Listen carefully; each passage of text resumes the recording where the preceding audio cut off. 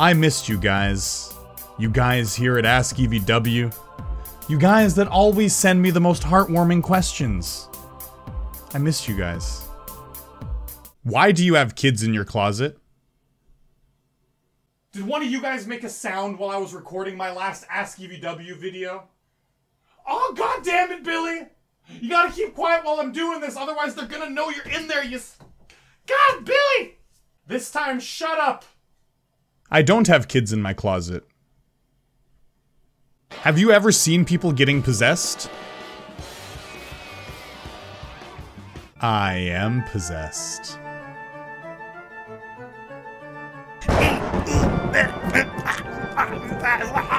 Be gone, demon, be gone! Get out of my body!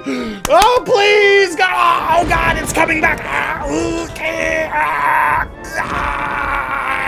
Be gone! By the name of Christ, I compel you to leave!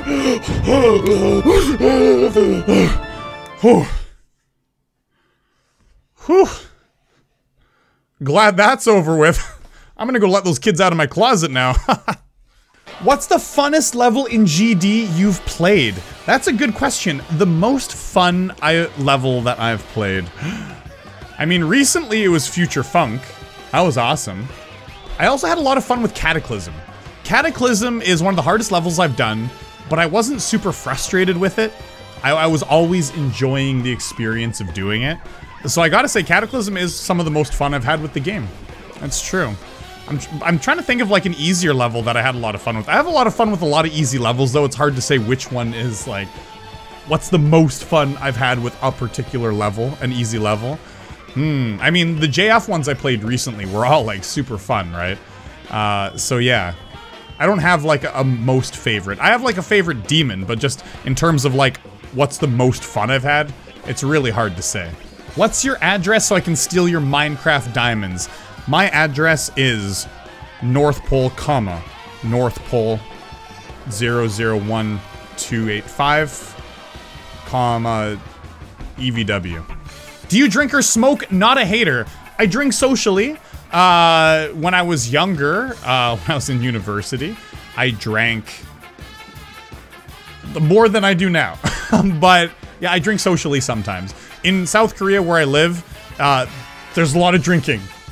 There's just alcohol everywhere. It's one of the most countries in the world for alcohol consumption, and so it's hard to escape. Friends always want to just go out for a social drink. Quite frequently, I would add, but I don't go out super frequently. Not as frequently as other people do here. But yeah, I mean, I still do drink sometimes, yeah. Do you respect potato players? You know what? I do not respect potato players, because what they do is they play Geometry Dash on their potatoes, and then when they're done with their potatoes, they eat the potatoes! And that's just cruel! I can't believe you eat them, those poor potatoes. What'd they ever do to you? What is the weirdest place you have mastered debated in? I wasn't in the debate club when I was in high school. So I don't know. I think I've debated with my friends before, though, on some certain political topics. But I'm not too sure if I've debated with them in a weird place or not. Maybe on a subway one time I was debating with someone. I think that's about it, though. How many times do you master debate every day? I only debate my friends sometimes. So I don't know. I can't really say. I don't do it every day, right?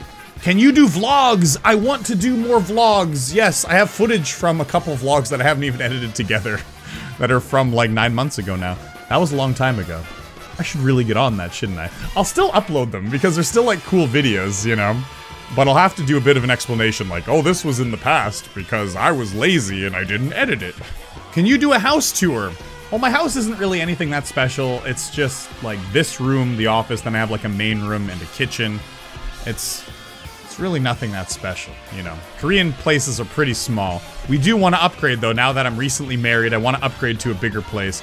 But we're deciding maybe next year we'll move and then we'll just save money until then and move to like a really nice place. We might even move back to Canada, actually. So I don't know, there's a lot of things up in the air right now. And this question was about a house tour and I'm talking about my life plans. Damn. Off topic, huh? Have you ever used Noclip? I have actually not touched Geometry Dash. I haven't modded it in any way whatsoever. Like, I still have the original GD on there with no sound effects that I've added, no practice music change. It's just the original GD. I wouldn't even know where to look to start modding it, so I don't know. I'm pretty sure I could find out pretty easily, but I've never used any mods on GD whatsoever. I like to leave my games in their normal state. I'm not a big fan of modding. I can understand like modding it to make it look better, or modding like a bigger game like Fallout or Skyrim to put some like funny or cool things in there. But for GD, because for me, GD is just like the levels itself. I don't care about how it looks other than the levels that I play. So for me, modding it I've just had no interest, right? Do you miss Tim Hortons? I do. I love Tim Hortons. I used to drink coffee at Tim Hortons almost every day. I was addicted to that coffee, although now that I'm not addicted to it because I don't live there anymore, maybe it wouldn't taste as good. I don't know. But I would certainly be on board with re-addicting myself to Tim Hortons coffee. As another Canadian, I was wondering what you think about American stereotypes of Canadians. To be honest, there are people in every country that stereotype other countries. There's a lot of Canadian people that stereotype Americans as well as being, like, rude, right? So, I gotta say, I don't know. I don't really have an opinion of it. Just people stereotype. It's just a part of the world, right? I mean, personally, I try not to stereotype. I feel because I've lived overseas, I've learned to be more open-minded, right? And so I don't stereotype a certain group of people. It's impossible to get around. There are stereotypes of any kind of people. And you know what? As a Canadian, always having lived in Canada, I didn't even realize a lot of these stereotypes existed. Like, I tell Korean people, I'm like, hey, I'm from Canada, and they're like, oh wow, you must be a super nice guy and well-mannered, and how about that maple syrup? Do you like that maple syrup? And I'm like, holy shit, I'm Canadian, aren't I? And like, I never felt Canadian in Canada.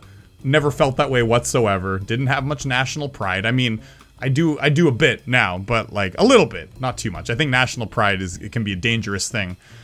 But yeah, like as soon as I moved to Korea, I was like, okay, wow, I'm a Canadian stereotype now. Interesting. How often do you fart? I don't keep track, but I consider myself a fart connoisseur. Like, before I fart, I actually know if it's gonna smell bad or not. I'm like, oh, this one's like, it's not bad, guys, don't worry.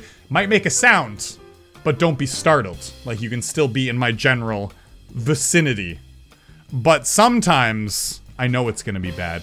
And in which case, I don't warn people, I just do it, and I say, hey, I need to show you something, can you come over here? So how's it going, do you? Ah, yeah. Okay, I only do that to my wife. If it's someone else, I don't do it. But she does it to me now, because I started doing it to her. Oh god! What have I started? I like the competitive nature of it, though. But honestly, like, she's learning her farts pretty well now, too. She knows when it's a bad one, and she's pretty stealthy about it. Is it weird to talk to a camera? I just imagine that all the subs are crammed into the camera, and they're just little midgets, and I'm just talking to them. I'm like, hey guys, how's it going? And you guys are like, all answering me with your squeaky little voices because you're all super small and in my camera. And then it makes it a whole lot less weird. Is it safe to ask EVW? Will he actually give me a helpful answer? No, no, no, no. How many video games do you have? A lot. Too many. I probably have, like, over 500. Well, you know, from all the way back from the original Nintendo up until now, I have, like, almost all the consoles. Minus a couple of the big ones I don't have, like an Xbox One and a Sega Saturn. Do you still watch anime sometimes, or do you not have the time? If you don't, you're missing out on a lot of good stuff.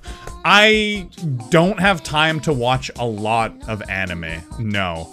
I want to make more time, though. I've been thinking about it. I got a Crunchyroll subscription recently so that I can watch more anime. And I'm gonna watch Darling in the Franxx first. I hear it's really good from this season. But I have a lot of catching up to do. I used to watch a lot of anime up until about 2009. Up until 2009, I was watching like most of the big series that were coming out, right? I was watching a ton of stuff. And then I stopped. And then I was just watching it sparingly. Just here and there, I'd watch a series, you know. Not a whole lot, you know. I'd just watch like Monster over the course of like 3 months, you know, because it's like 70 something episodes, or, you know, I watched, you know, Mushishi. I watch about one series every 2 months, I'll say. So, you know, there's still a lot of stuff that I have to catch up on, but I watch a bit. But most of it's just like catching up on the really good anime that I'd heard about, like after I stopped. Like the post 2009 till like 2013 era of like the great anime that came out then. I catch up on that stuff. And then a lot of the new stuff and the seasonal anime that people are always watching these days, I have no idea what's good and what's not. So I gotta dig in and just spend a week. Maybe I should just pre-make a bunch of videos for a week. And then just like have an anime week and just nerd out and watch like 4 or 5. It's a good idea. Might just do that. What would you rather do? Restart GD or restart your channel? That's easy, restart GD. Restarting the channel, that's like my YouTube career flushed down the toilet. Restarting GD, I can restart that and it's not that big of a deal, right? Unless you mean restart it from scratch like all of my skills. Even then though, I would still rather restart GD than restart the YouTube channel, because I think there's more know-how that's gone into my YouTube channel than there has been into my GD playing. I've put many more man hours into the YouTube channel than GD, 100%. Have you ever messed up while teaching students? That's a good question, and in any profession that you do, you're always gonna make mistakes, but the important thing is to learn from the mistakes and to move on quickly. Like, especially if I make a mistake when I'm teaching, I can't dwell on that mistake because I'm in the middle of a class and I have to move on and push the class along, right? So if you make a mistake, well, how should I say it? I'm good at making a mistake and then quickly resolving it and moving on quickly. And that's a really good skill to have, I guess, not just in teaching, but in a lot of professions, right? If you dwell on the mistakes, then you're never gonna move forward. So making mistakes, I think, is not a big deal. It's all about how you deal with the mistake, right? So yeah, I've made mistakes. I've said things in Korean that I shouldn't have said. I've done some activities that I regret doing because they just weren't good activities. They weren't very engaging for the students. I make mistakes all the time, but I learn from the mistakes and I've become a better teacher for it. What are your thoughts on people who break stuff just because they died at Geometry Dash?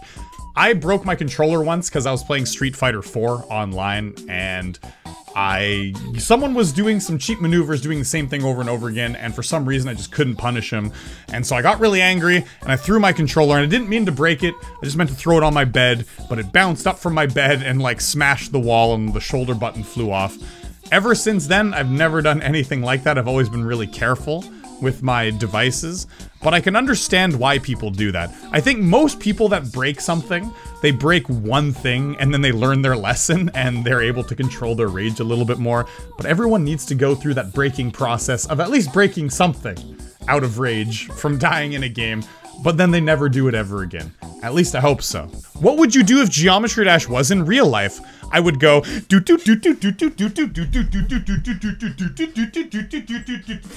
hit a spike, my life is over and I'm gonna die forever.